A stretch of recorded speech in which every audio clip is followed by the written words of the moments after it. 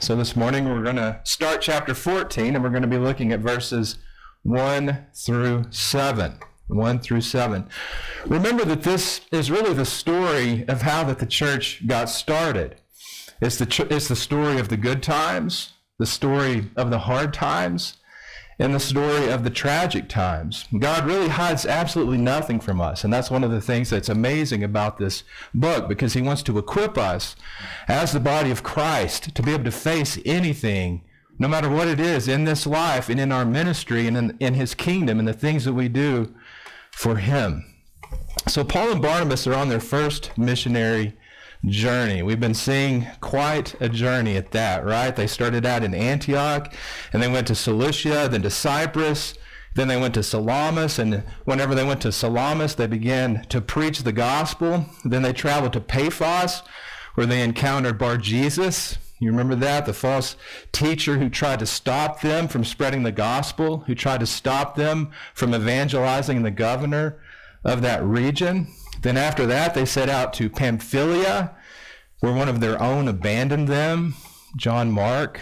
And also we saw maybe some sickness enter in with Paul during that time. And then from there, they set out to Poseidon, Antioch, where Paul preached his first recorded sermon that we've been going through very carefully and closely for the last few weeks. But if you remember, they got ran out of town. After his message, they got ran out of town, and so they just dusted the dust off of their feet, and they went on to Iconium. And this is where we pick up in chapter 14. So please stand for the reading of God's word. 14, starting in 1. In Iconium, they entered the synagogue of the Jews together and spoke in such a manner that a large number of people believed, both of Jews and of Greeks. But the Jews who disbelieved stirred up the minds of the Gentiles and embittered them against the brethren. Therefore they spent a long time there, speaking boldly with reliance upon the Lord, who was testifying to the word of his grace, granting that signs and wonders be done by their hands. But the people of the city were divided, and some sided with the Jews, and some with the apostles. And when an attempt was made by both the Gentiles and the Jews with their rulers to mistreat and to stone them, they became aware of it and fled to the cities of Lycaonia, Lystra, and Derbe, and the surrounding regions. And there they continued to preach the gospel. Let's pray.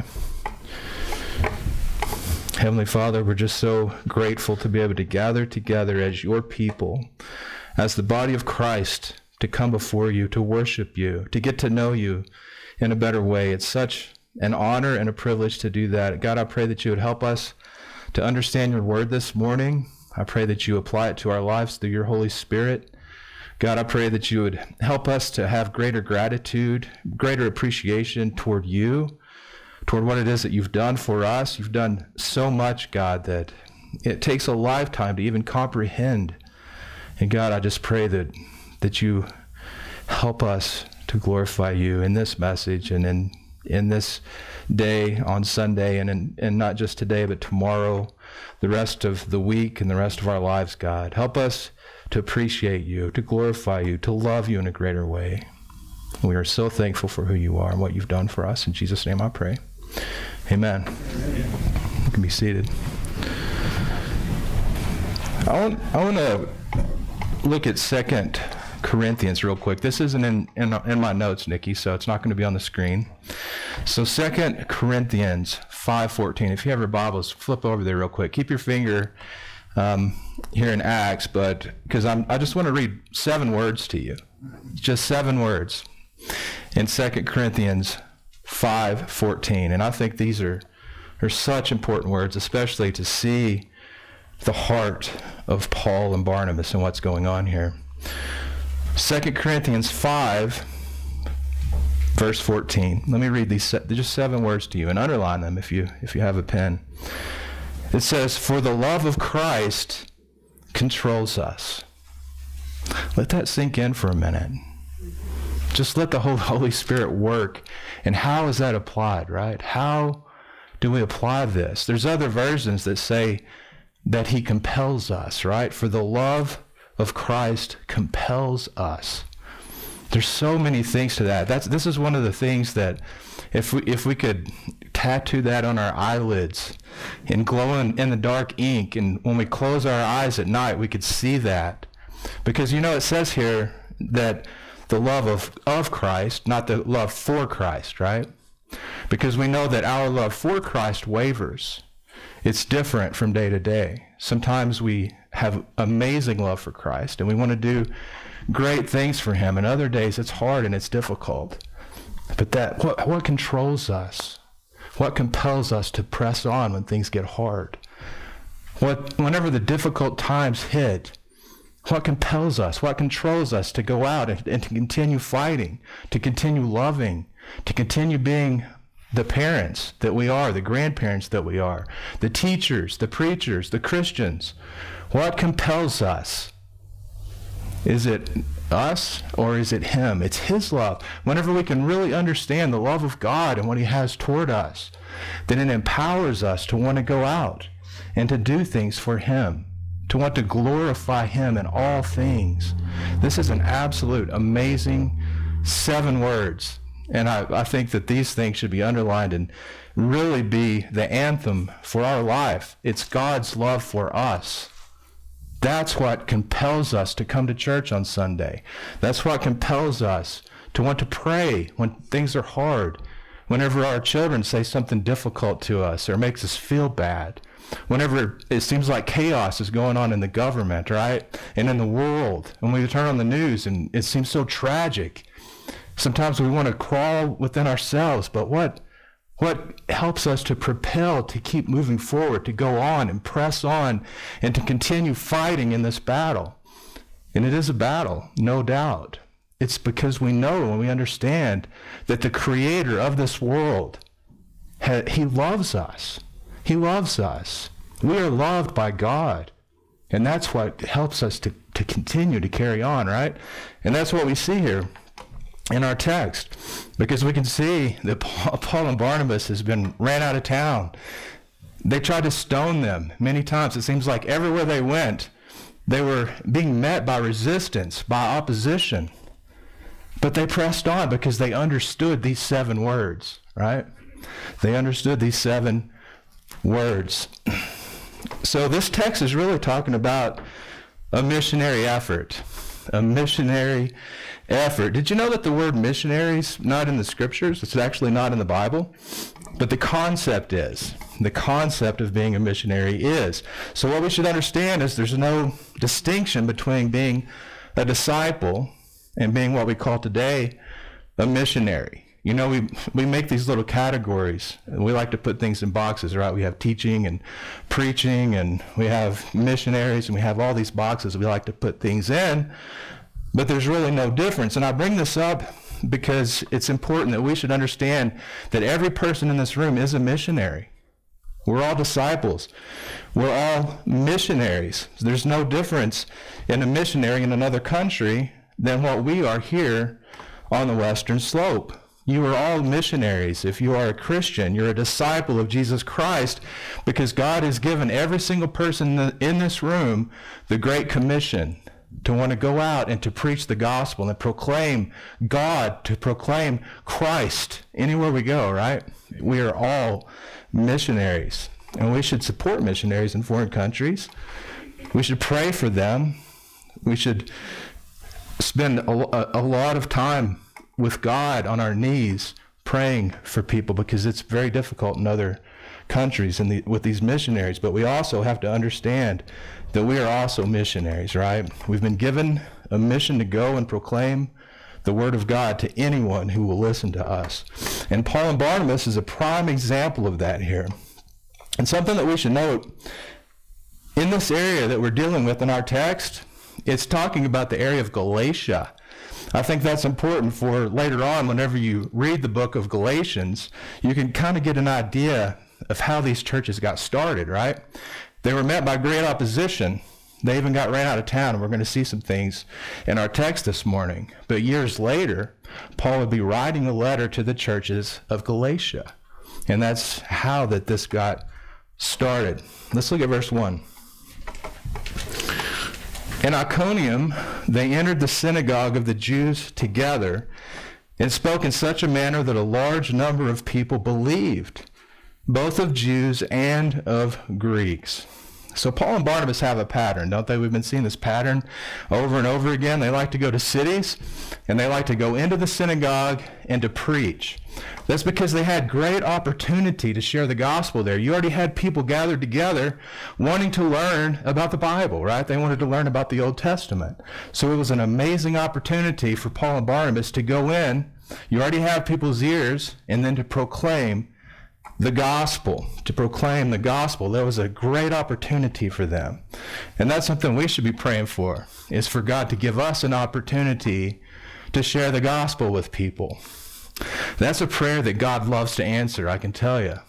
That's something that should be a part of your daily prayers, is God, please give me someone, anyone, an opportunity where I can present the gospel to them, to be able to teach them the amazing work of your Son, Jesus Christ. Right? It's an amazing thing when God gives us that opportunity, and he will do that if you pray for that. We can also see here that there's a large number of people that were converted. They were converted because of the word of the Lord. And this isn't unique to the apostles, right? Sometimes we think that God would never do that with us or in this church, in our individual lives, but he does. God does that with his people. He will do that for us. We can't just think of people in church history that, they were great evangelists or great preachers, but God would never use us that way, because he does. I mean, that's something that should humble us and to help us to carry on this mission of the gospel with people. God loves us, and he wants us to be involved in his work. And he does that just like we would want a young child or our grandchild to be involved in the work that we're doing, even though if it's something that takes us longer to do. We can do things a lot faster without teaching a small child how to do things, but we do that because we love them and because we want them to be involved in our work. And God sees us the exact same way. He uses us in his amazing plan of redemption because he loves us, and he blesses us for being faithful to the Great Commission and to the other things that we do for his kingdom. And so really what we're talking about here is intimacy. Intimacy. We have intimate relationship with God the Father, with the Trinity, with God the Son, with God the Holy Spirit. There's no other way that we could have intimacy with him, right? That's how that he shows us intimacy, is he gets us involved in what he's doing, even though he doesn't necessarily need us. But he loves us. He loves us. You see, intimacy isn't just an emotion. It's an involvement. It's an involvement, and we are involved in the Great Commission. We are involved in God's kingdom and doing what it is that he's called us to do. That's one of the ways that we have intimacy with God. You see, God sees us like a 4-year-old child who walks into the garage and grabs a wrench and wants to crawl under the car and try to help Dad fix something, right? That's the way God sees us. He sees us as that 4-year-old child, and he wants us to be involved, even though he may not need us to do that, but he loves us. People are converted by the Holy Spirit because they've heard the word of the Lord from missionaries, from disciples, from pastors, from preachers, from you. Remember that you're a missionary, right? God uses us because we are the ones who've walked into the garage and picked up the wrench. We picked up the wrench, and God wants us to be involved with what he's doing. He does that through his word. He wants us to understand what it is that he's doing, and it's very clear in the scriptures. And he loves to see us be faithful to what he's called us to do. And not just that, but to excel at it. Just like we would be excited to see someone, a child or a grandchild that we've been teaching, to excel in the things that we've been showing them, right? And that's the way God loves to see us, to excel in what he's commanded us to do in Scripture. But what does it look like? What does it look like to be a missionary or a disciple of Jesus Christ locally? What does it look like to be a missionary on the Western Slope? Well, first you should understand that we should belong to a local church, right? Belonging to a local church. You can't just be a lone wolf, right? There's no such thing as a lone wolf disciple, because we all need one another. Every single person in this room, we're a body of Christ, right? Each person is important. Each person has been given gifts, and we all need each other. God has designed us that way. This area that we live in on the Western Slope, there's this mentality that the church is the mountains, right? I'm sure you guys hear it. I hear it all the time. You know, I don't need to go to church. I have the mountains, and I feel closer to God when I'm out in the mountains than I do when I come to church with a bunch of people, right? I hear that all the time. You know, the mountains are beautiful, and we should glorify God because of the mountains. But the mountains is not the church, right? This is the church. People gathered together as a body of Christ, each using your gifts for the edification of the church and God's kingdom, as being missionaries, as being disciples of Christ, right? That's what the church is. Another way that we should be a missionary is that we need to be fed. We need to be fed, right? We're a part of this local body of Christ, and the church that we belong to should feed us, not just entertain us, right? That seems to be the theme in the church anymore in America, is, you know, this feeding stuff. You know, I just want to be entertained, right? Give me good music and give me a comedian behind the pulpit so I can be entertained. But that's not the way that God has designed the church. God's designed the church to be fed, but we don't stop there, right? We don't stop there, because we also feed ourselves. We feed ourselves when we get home through the week. We study scriptures. We read good Christian books that helps us, that we study theology. We study all of these things to get to know God, because we feed ourselves also through the week, right? That's something that's important. Another way to be a missionary is to pray. To pray. You know, that's one of the things we've been doing, a monthly prayer meeting here at this church. And me and Steve met and talked this week and talked about, you know, one of the things that we should probably really focus on is just teaching people how to pray, because it is so vital. It's so important for the health of the church and for the individual, and for us to be able to grow in our missionary efforts, right? Because we're all missionaries. Right? We're all missionaries. And it's okay to pray for yourself. I should say that. You should pray for yourself. There's a lot of things that we should be praying for ourselves, right? That God uses us, that God strengthens us, that God helps us to be bold in our faith and to walk in the fruit of the Spirit. I pray that every day for my kids. God, help my kids to walk in the fruit of the Spirit. Right? That's so important for us to do. We should pray for the church.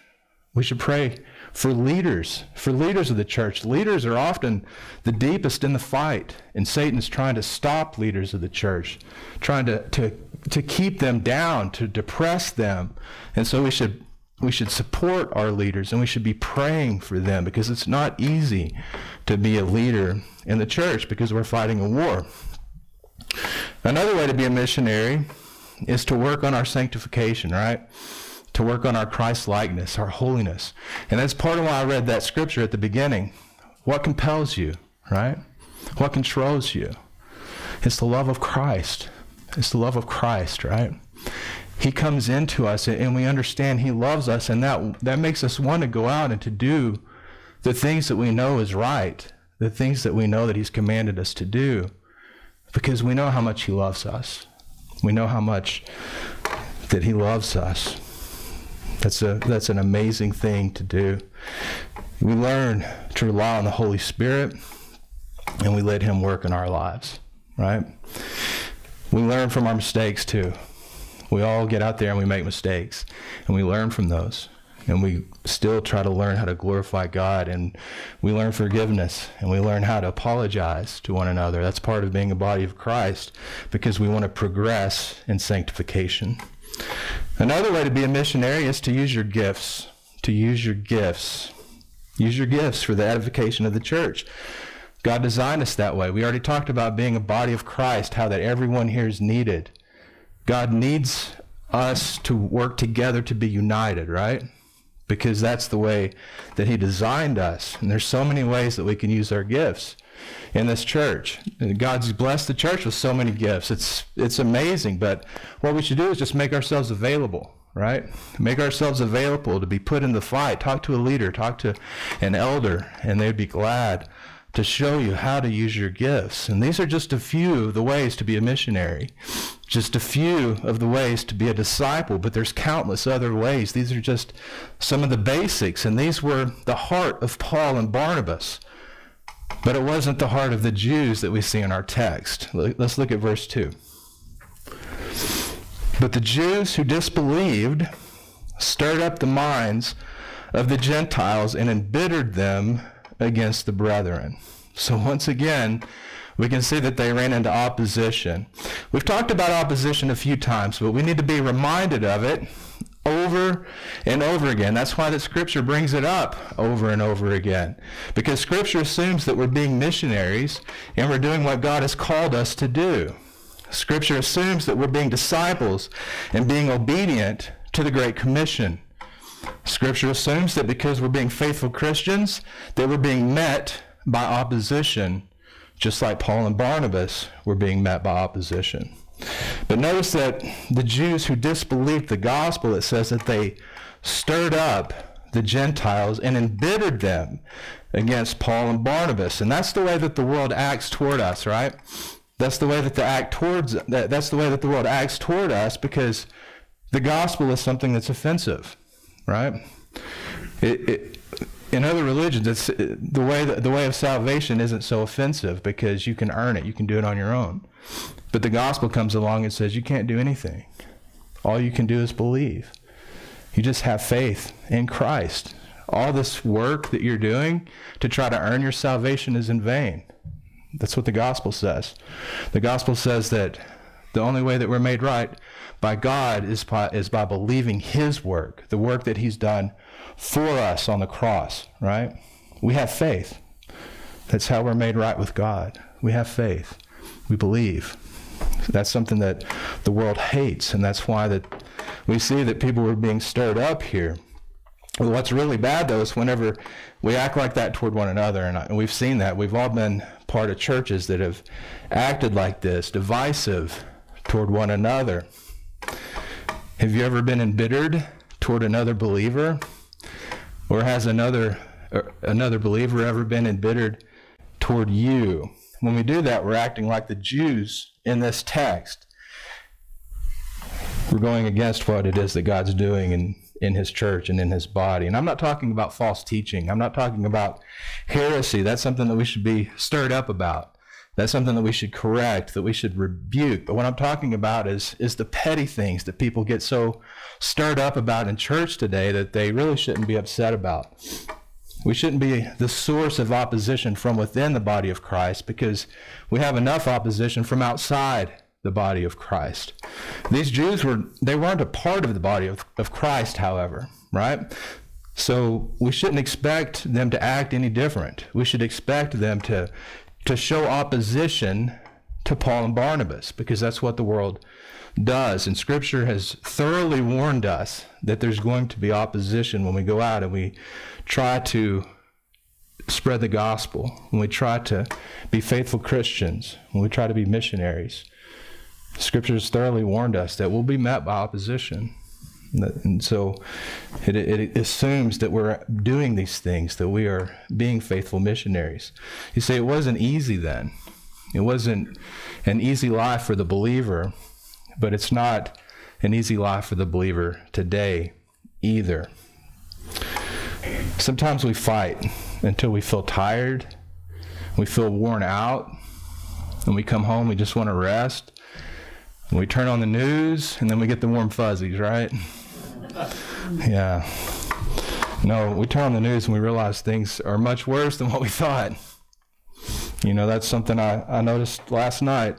I was writing the sermon all week long and meditating on these things, and last night I got on Facebook. It was probably a mistake, and it was all negative stuff, right? The world's ending, World War III, you know, Israel's getting attacked, and it was just negative, negative, negative, negative. And I said, you know, I need to practice what I'm preaching here, because I began to feel sad. I began to feel oppressed and depressed because of all the news that I was being bombarded with. And that's what happens when we watch the news and things. But what we need to do is to fall back on what we read, right? God loves us, right? Jesus loves us. That's where we get this gumption to go forth and to proclaim the gospel and to keep fighting, to keep doing what it is that God's called us to do, right? Even when things are difficult. Even when we get on social media like I did last night. Let's look at verse 3.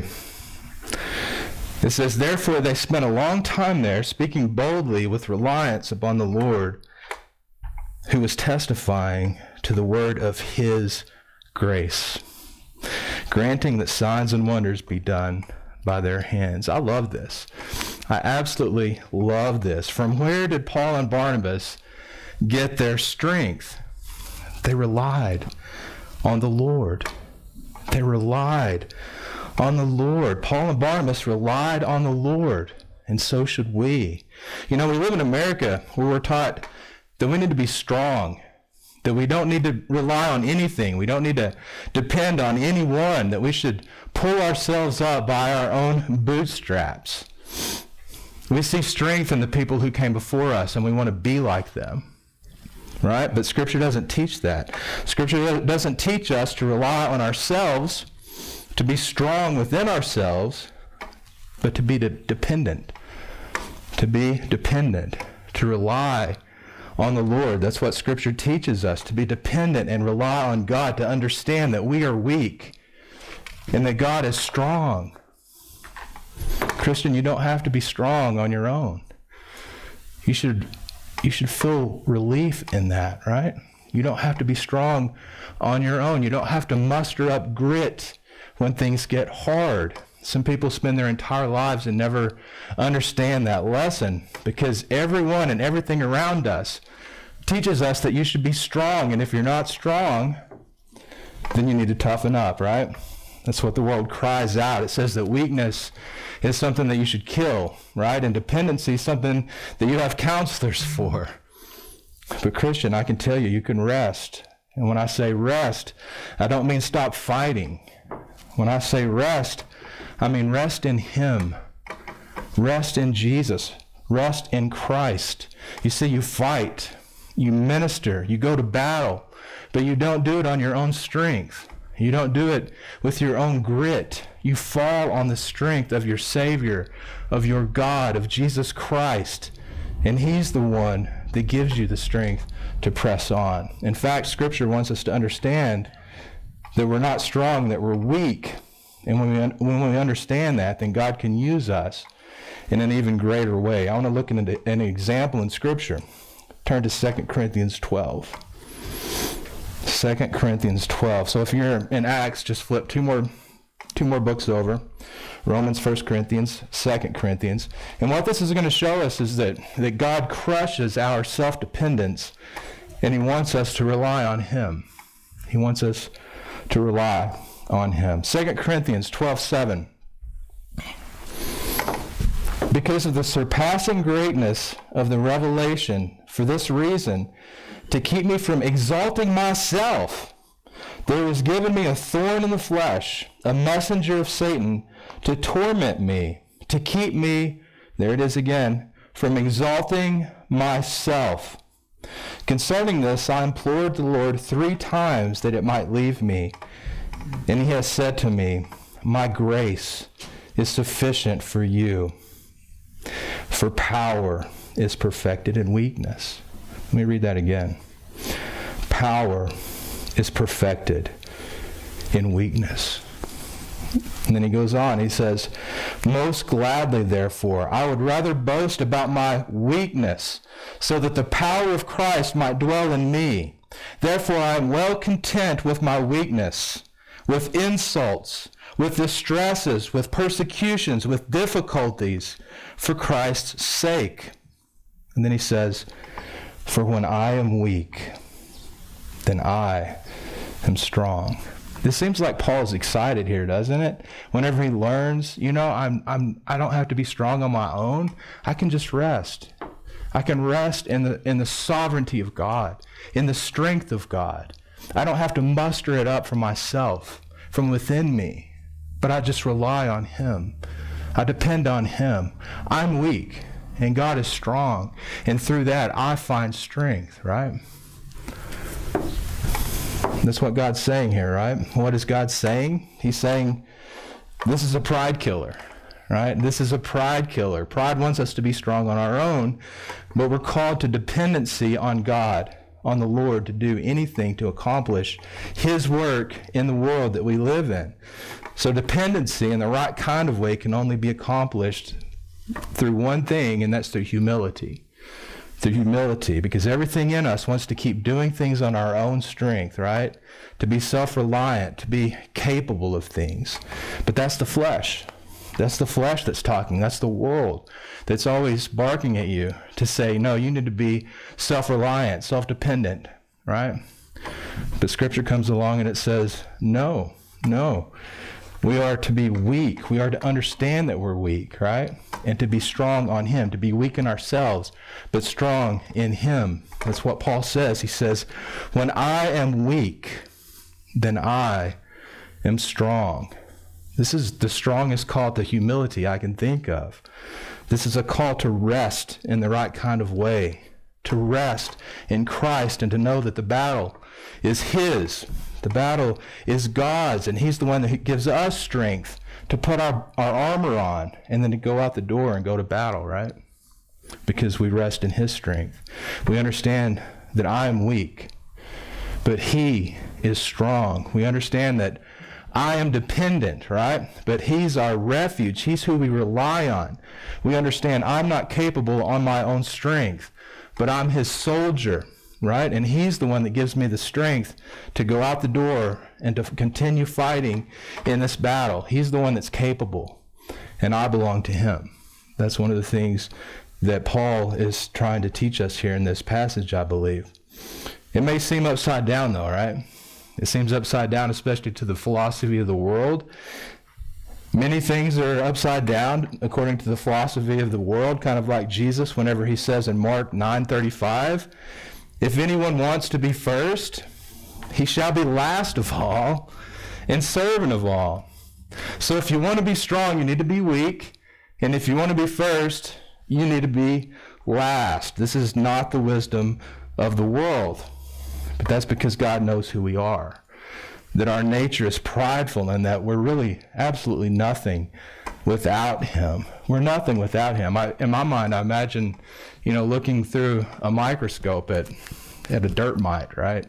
And we see this little dirt mite under a microscope, and he's proclaiming how powerful and mighty and impressive that he is, how important that he is. And that's the way that I often think that maybe God should see us, but that's not the way that he sees us.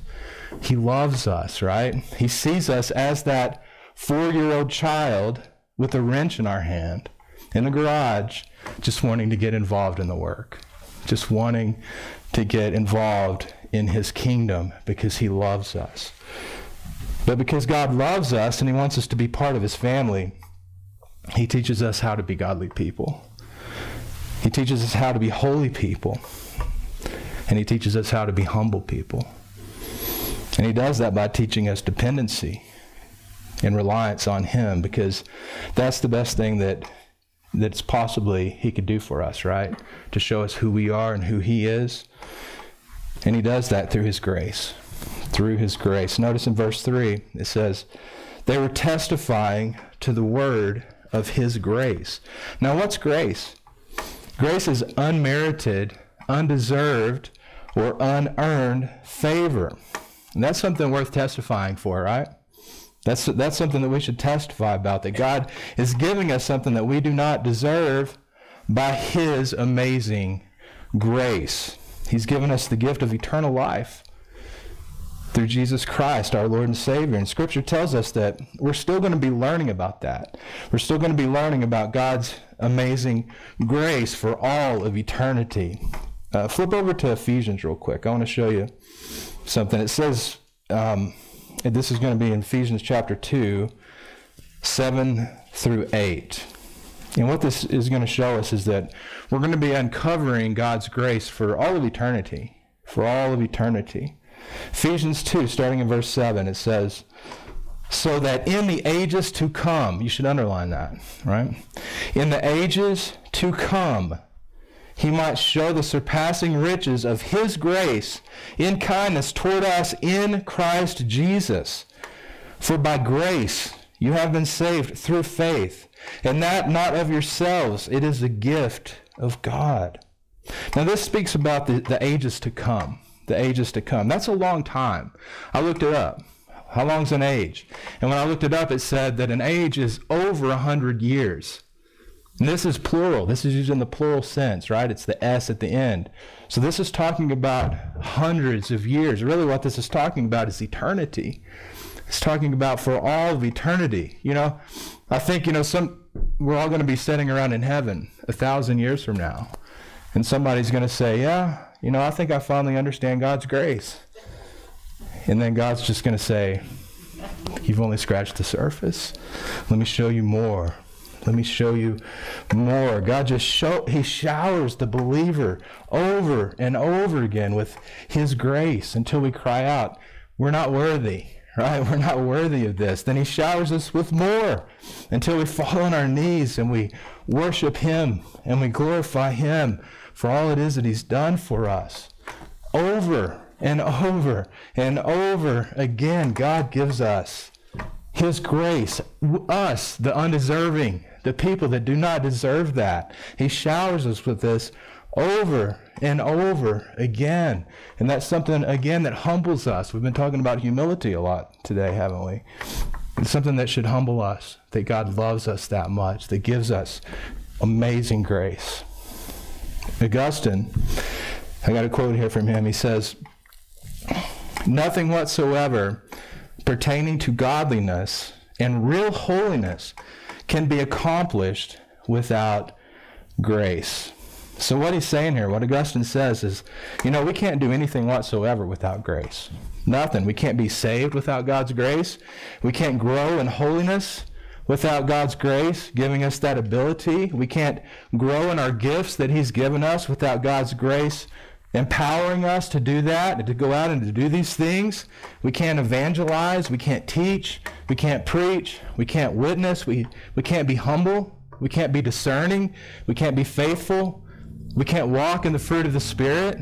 The list goes on and on. We can do nothing whatsoever without God's grace. You see, church, God is always the hero. I'll say that again. God is always the hero. Always. We can do nothing apart from him. And God's to be glorified even in what we think that we're accomplishing for him, right?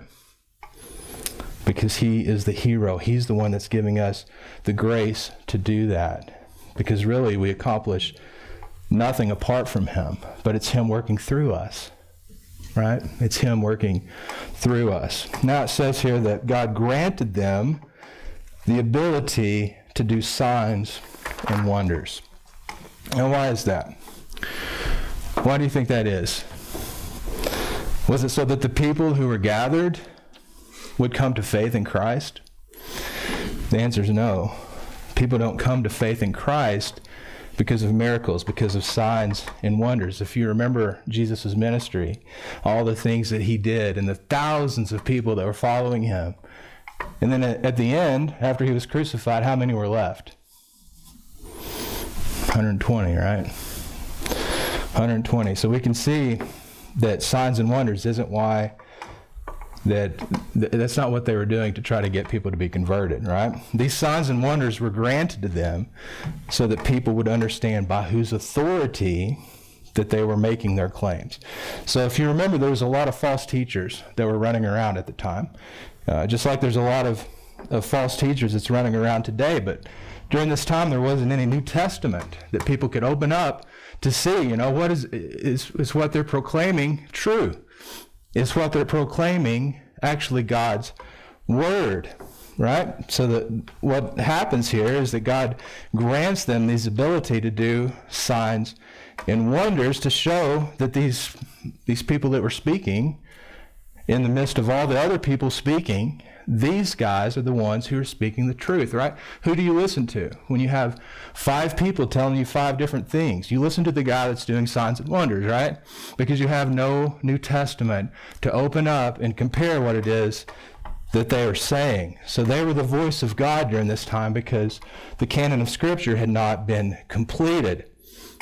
And something else we should see here too is they preached first, right? They came in and they preached first, and then God gave them the ability to do signs and wonders to show that the grace that they were preaching about was indeed grace. But today, now, we have a completed canon of Scripture, and we have a sufficient canon of Scripture that God has blessed us with. So, I hate to say this, but after the service today, I'm not going to do signs and wonders. I'm not going to do it, because you can open up your Bible and you can see is what he's saying true, and you should. You shouldn't just take my word for it, right? You should open up your Bible and make sure that what I'm saying is true. But during this time, they had absolutely no way to authenticate that message, and so God was showing them signs and wonders. One of the things that I think is sad is that there's a lot of people today that go to church because they just want to see something miraculous, because they want to be entertained. They want to see a show. They don't want to hear the preaching. They don't want to hear the gospel proclaimed. They want to see something supernatural, but they don't want to be bothered by this preaching stuff and all this gospel stuff, right? That stuff's boring, right? No, not for the believer. We talked last week about how that we are all designed in a way to where we need to be refreshed, and that Scripture does that. Christ does that. He refreshes our spirits through the preaching of the Word of God. That's the highlight of the service, right? Is when the truth is proclaimed to you. We don't come to church to be entertained. We don't come to church for all those things. We come to church to hear the truth. To hear the truth. All right? Let's look at verse 4. It says, but the people of the city were divided. That's what happens.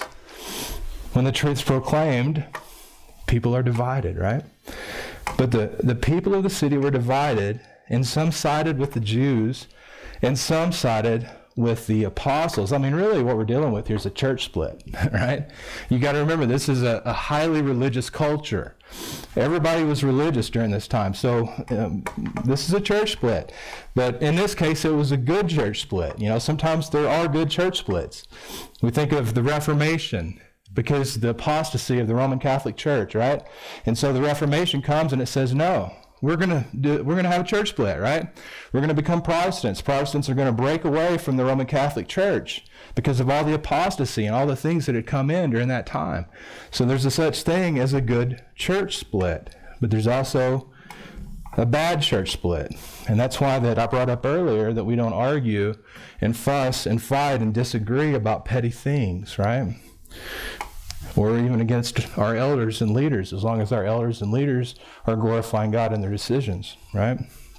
But the city here was divided, and some sided with the Jews, and then some sided with the apostles, right?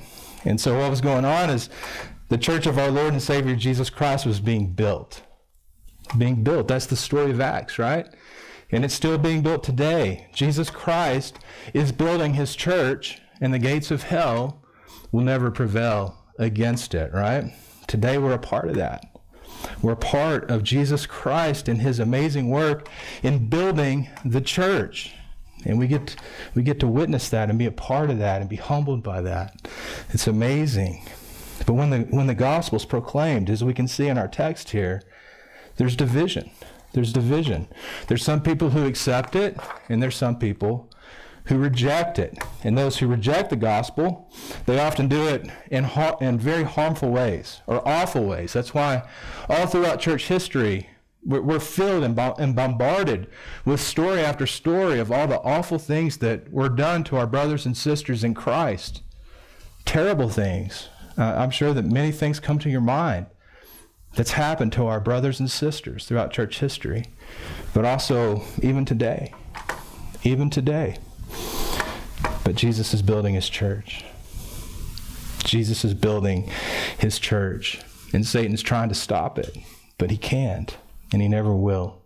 Let's look at 5, 6, and 7. It says, "And when an attempt was made by both the Gentiles and the Jews with their rulers to mistreat and to stone them, they became aware of it and fled to the cities of Lycaonia, Lystra, and Derbe, and the surrounding regions. And there they continued to preach the gospel." So once again, they got ran out of town, right? We see that once again, but God was sovereignly protecting them because he wasn't finished with them yet, right? When God's finished with the believer, then we just get a promotion, right? We just get a promotion. But their time for promotion had not come yet. So persecution always comes before growth, right? That's one of the things that always happened in the early church is persecution and then growth.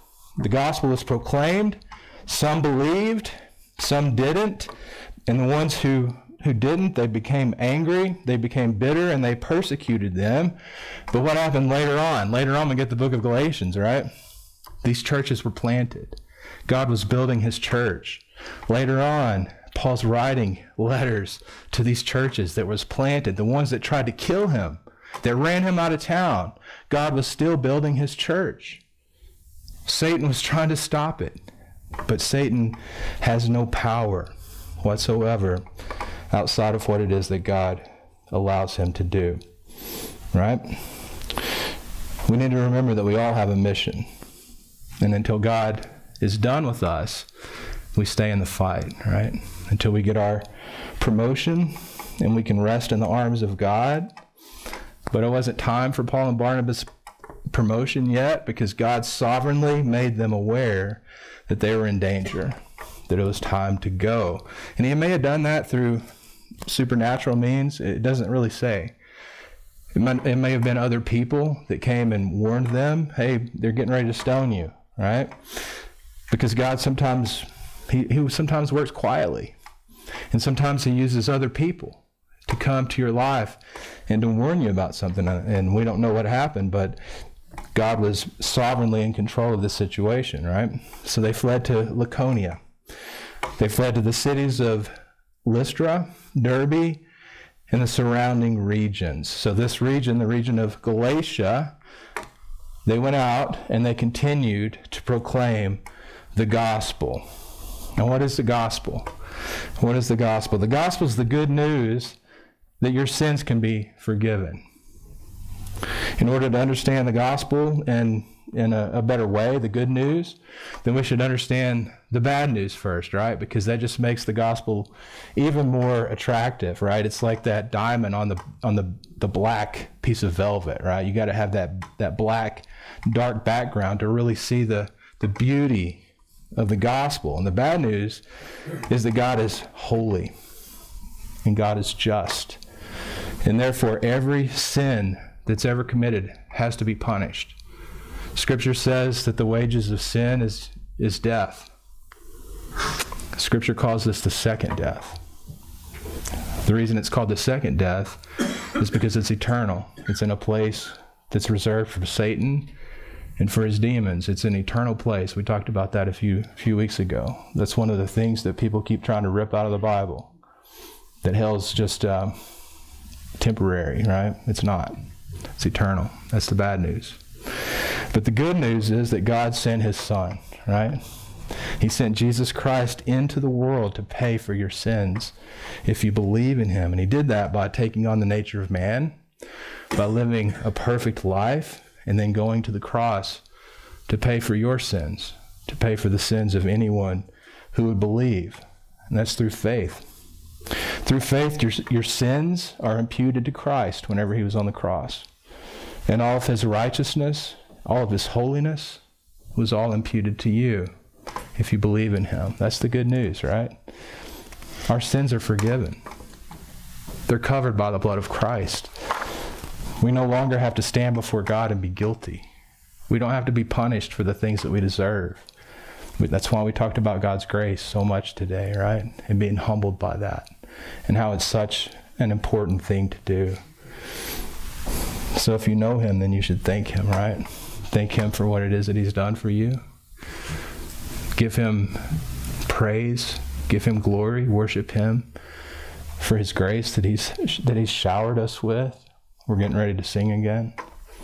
And we're going to sing about some of these things. And just think about that as you sing to God this morning. If you don't know him, then today's the day. Repent and believe in him, right? And be adopted into his eternal family. Let's pray. Heavenly Father, we're